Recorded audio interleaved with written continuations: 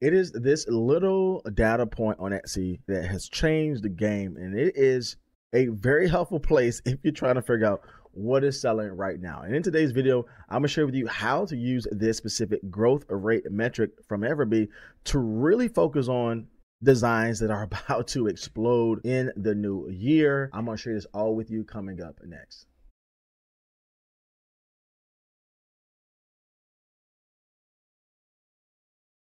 Everbee is a tool that we're going to use for today's video. This is a powerful tool if you're trying to get further information in regards to how well products have sold on Etsy. If you're looking at designs and not looking at data, then you might be missing out on huge opportunities within the growth rate for you to actually sell high quality products. Everbee has made it extremely easy for you to get started absolutely for free. If you do want to get started with Everbee, I'll make sure to leave all the details down in my description box below. So when we do search on Etsy for products, it's very simple to put in a very popular phrase or a very simple phrase, if you will, like something like mom shirt here.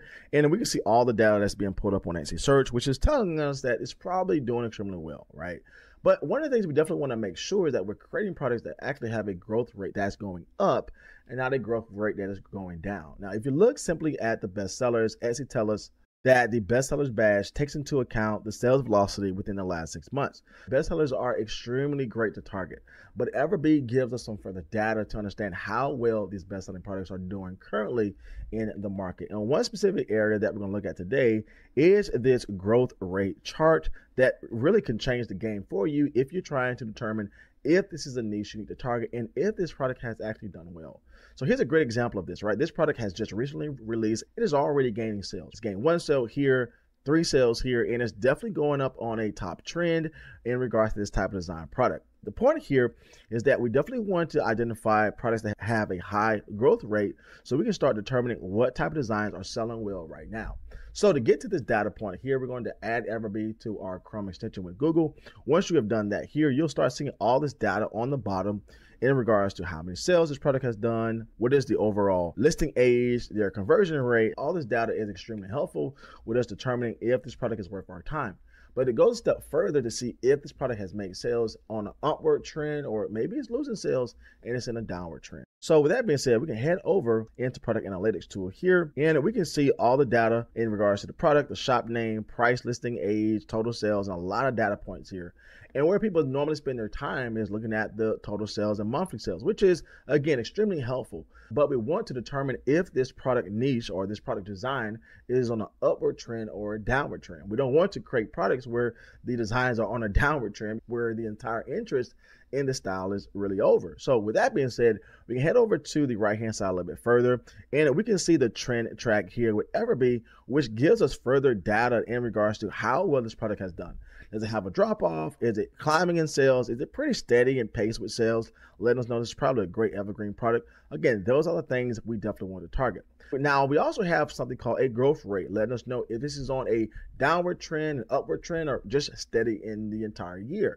And here's a great example of this as well. This product here is focused on basketball mom.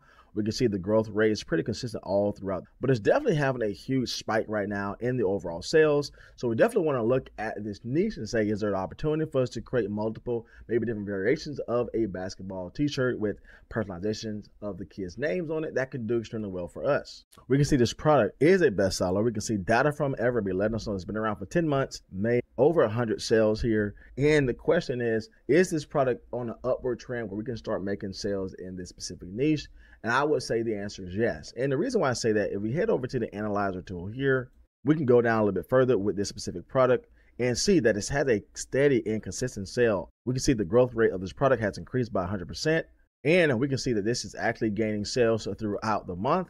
And if we go back further in the last 3 months, we can see how this interest grew over time. We went back 3 months here and we can see that in the month of September, not really getting a lot of sales. In the month of October, not getting a lot of sales. But when we're creeping up to November, obviously within the basketball season, going over to December, obviously in January as well, again, we can see that this is definitely increasing with the interest and definitely a niche I would say we want to target, right? This is a great way just not to see what products are doing well, but also what niches to start creating for so we don't fall behind the trend, but start creating designs within the market where we can start positioning our product properly.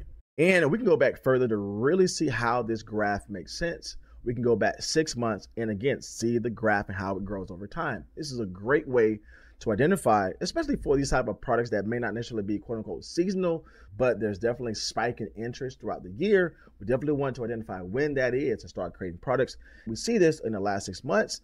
This product over the course of time didn't do too well during June. Obviously, that's not a basketball month.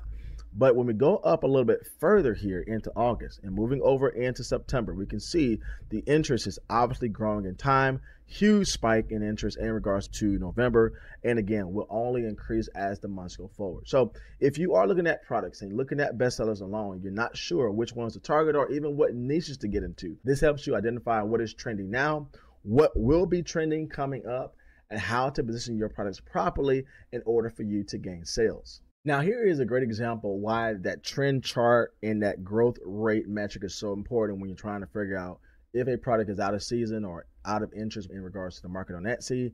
This product here is obviously a best-selling product. It is an Etsy pick. Everbee tells us it's made almost 400 sales in the last 30 days. And obviously it's focused on Christmas, right? So you would look at this and say, wow, this product has done even well now. Let me start creating products around this. But if you go a little bit further into the analyzer tool with this specific product and go down to the growth rate, you can see, yes, it has made a lot of sales in the last 30 days, but there's actually a downward trend in regards to this product. This is a product where we do not want to create right now because it's on the downward trend, right? It's not really going to get us sales currently. So this data really helps us identify what products are worth our time and what will gain us sales, but also some products where, again, it probably made sales a lot last year or in the last 30 days, but it's probably not going to make us sales in the next 30 days or in the next 3 or 6 months. So we definitely want to identify the growth rate, look at the trend graph, and see where we need to spend our time. And again, I was able to see all of this data with Everbee. Again, if you do want to get started with this on your own, I'll make sure I leave all the details down in my description box below. And if you're struggling with designs and not sure what to create next, check out this next video here where I share with you my simple strategy of how I'm able to create hundreds of designs within a few short moments.